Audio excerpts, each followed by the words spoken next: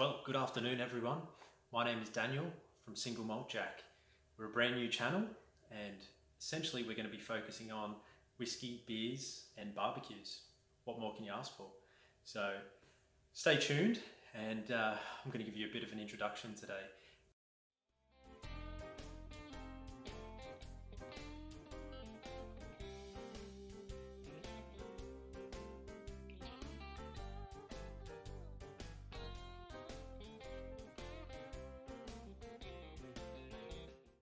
Now, before I get started, I just want to confess, I've never done absolutely anything social media related. So I've never done YouTube, I've never done Facebook, I've never done, Instagram?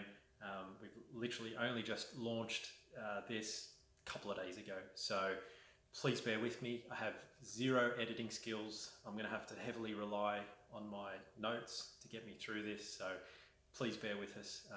I promise you guys that this is just a start. I promise you it's going to get better. Don't expect too much from this video because I know it's not going to be fantastic and I apologize for that right now. But really what I wanted to do was just get everyone's minds off this whole COVID virus situation. Having said that, I really do hope that you and all your families are safe and well and healthy. Do the right thing, stay at home, don't go out, don't go gather in groups or anything like that. Just try and do the right thing and stay at home. So I trust all you guys are. So anyway, let's get started. Today is going to be essentially a bit of an introduction. As you can see, I've just poured myself a beer. We've got beer on tap here. We've got soda water on the other tap. I'm going to run you guys through my bar. Don't want to talk about it too much because essentially I want to do a whole video essentially just on the bar, how I manufactured it, how I set it up, why I set it up this way, materials I used, what I've got on tap, how I gas it, how I refrigerate it. So that'll be a completely separate video. But today is essentially just going to be an introduction. And as you can see back here with the whiskies, I have done a little bit of prepping, I must confess. I usually do have quite a few whiskies in my home bar already, but what I've actually done is gone out and bought a few more just in case we get to that stage where we've got to lock everything down. So I'm going to run you through what I bought today and why I bought it and why I think it's important to have some of these whiskies as, well, essentially these are my staples. Okay, so I haven't gone overboard with the pasta and the rice and the 5 kilos of mince in the freezer. You know, we've kept that at a bare minimum.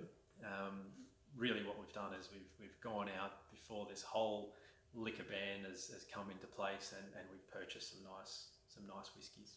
Okay, so I'm going to essentially run you through some of those. So essentially if we look at these from left to right, I'll just explain what I've done and why I've done it. I think Teachers is probably a good place to start, guys. So I'm sure you're all aware of this, and for those whiskey drinkers out there that know their whiskey, I know you're going to be looking at me going, well, why the hell have you got a bottle of Teachers? It's a $36 bottle of whiskey. Okay, it's definitely not top shelf stuff by any means, but whenever I can find this $36 or less from any of the Dan Murphy's or the Liquorlands or BWS, I usually buy a couple of bottles of this. I find it's fantastic to have on your bar, you know, especially if visitors come and they're not into whiskey, or they think they are into whiskey and they say, oh, you know, what whiskey would you like? Oh, whatever, you know, you pick. I find this is great. You know, it's fairly smooth. For that sort of price range, you can't find anything better. I mean, you know, this Johnny Walker Red, even Johnny Walker Black, you know, all those other Grants and Black Douglas and all those budget whiskies, they literally do not compare to Teachers. If you want a budget whiskey, you know, you can even drink this straight. What I usually do is recommend putting a bottle or two in the freezer, and what it does is it chills the whiskey down, so you don't even have to add ice to it, and you can drink it neat. My father-in-law absolutely loves it, which I'm pretty lucky that he does like teachers and not some of the more expensive stuff. So that's a positive. It is a blended whiskey. It's at 40%. Won't go into it too much, but look, it's just a fantastic staple whiskey to have. You know, a couple of these in the cupboard or the freezer. You know, you can make cocktails with it. You can make whiskey sours. You can make old fashions with it. A little bit of peat in it, which sort of does set it apart from some of the other budget whiskies on the market. So look, I'm not going to talk too much about these whiskies because essentially I'm going to do a bit of a product review and a tasting review on each of them in different stages and on different videos. So today's not really the day to be going into too much depth. Look, I don't usually buy Dimple. It's not a bad whiskey. It's a blended whiskey. I believe this is also at 40% alcohol as well. It is. It's definitely a Scotch whiskey. It's fairly smooth. It doesn't have much peat or smoke in it. Quite a caramelly style whiskey. But I found a bottle of this at Dan Murphy's for $42. I think it was just under $42, and I thought, you know what, that's not a bad price for Dimple. You know, I'm not huge on you know, essentially spending a lot on whiskies. I mean, I think it's the same concept with wines as well. You know, I think the skill is to find a reasonably priced whiskey, or even look out for specials and sales, and then be able to buy a good quality whiskey at a lower price. I think that really is the skill. So, you know, we're not going to be talking about hundreds of dollar bottles of whiskies, although we may later on. We'll see how we go. We might get there. But without going on too much about the Dimple, the Glenfiddich is, I have to say, one of the bottles you have to have in your whiskey cabinet at all times. This whiskey is just absolutely fantastic. I managed to pick a couple of bottles. Always look out for when this whiskey is less than $70 a bottle, okay? If it's over 70, I usually don't buy it. I'll wait till it's under 70. I picked up a couple of bottles for $62 at Dan Murphy's, okay? And I thought that was a fantastic price. In this price range, you cannot find a better whiskey under $75 Australian. I just don't think it's possible. It's a Speyside whiskey. It's at 40%. It's a Scotch whiskey. Glenfiddich Distillery is absolutely amazing. These guys do some fantastic stuff, and I want to introduce you to some of their other stuff. Their 15-year-old, their 18-year-old, maybe even the 21 if we can get our hands on it a little bit later down the track. They also do an IPA cask as well, so they've got a huge variety. But you know, for a single malt, entry-level single malt Scotch whiskey, this is really, at that price point, I don't think you can beat it. For me, that's my every week go-to whiskey, and I'll usually just drink it neat, or if I want to chill it down a little bit, I'll put a big ice cube in there so it doesn't melt too much. But you know, that essentially is the Glenfiddich. So sorry, I'm just going to take a bit of a sip of beer. I'm getting a little bit thirsty here. That's good fresh beer on tap. A little bit weird I'm drinking beer today and talking about whiskies, but anyway, later on we might talk about beer and drink whiskies, so who knows, we'll mix it up a little bit. This little guy here is a Nicker whiskey at cask strength, so 51.4%. I've been looking for one of these for absolute months now. They're just impossible to find here in Australia at the moment. I remember probably about 5 or 6 years ago, always used to have one of these in my bar or on my bar. They're about $55 a bottle. Really, really fantastic, smooth whiskey, very rich, very flavoursome. You know, for a Japanese whiskey, I think back in the time was, you know, just when Japanese whiskies were coming out, and everyone was saying, you know, are these any good? So I think the price point, they met the market with the right price, and everyone was, you know, buying them, and they're thinking, oh, yeah, this is not too bad actually. It's a pretty good drop. And then I think there was a bit of a shortage of supply, and then everyone was saying, well, we want more, and then this whole supply demand thing. So now it's sort of, it is available. You won't find it at every bottle shop. I've been to about a dozen different Dan Murphy's and Liquorlands and BWS's. I literally just found one today. So I was able to get it so that I can have a quick chat about it with you guys. But stay tuned, I haven't opened this bottle yet, and I haven't actually tried one of these for a couple of years now. So I'm really excited about this. I think it's going to be fantastic. I will open that on another video and give you guys a bit of a whiskey review on it. So stay tuned.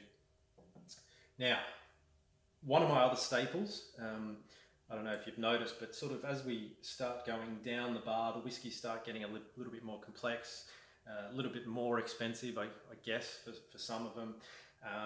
And the flavour profiles are changing a little bit as well. So this one here is another whiskey I haven't opened yet. It's the Aberlour 12, and for me, it's an absolute classic. The colour of it is just fantastic.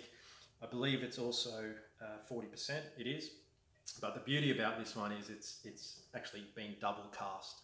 Okay, so they put it in two different oak barrels. Okay, so the first barrel is a ex-bourbon barrel, and then they transfer that after a certain amount of years to finish it off in the last part of the maturation stage into a sherry cask. Okay, so the flavour profiles are a lot more complex. You know, you do get a hint of that sherry flavour, a few cinnamon spices.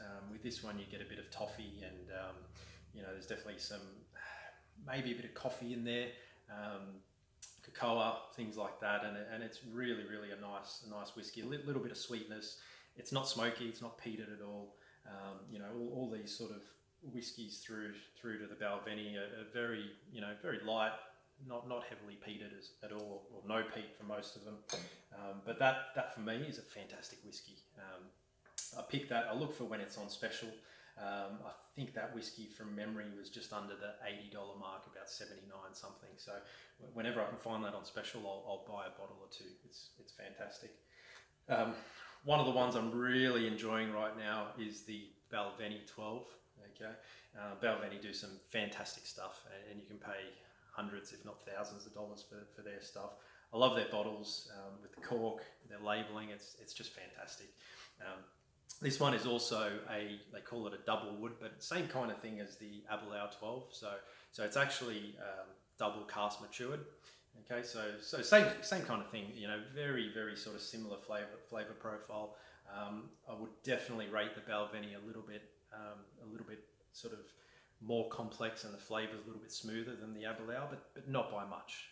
In terms of the price, I wasn't able to find this on special, so I had to pay full price. I think it was about $105 Australian.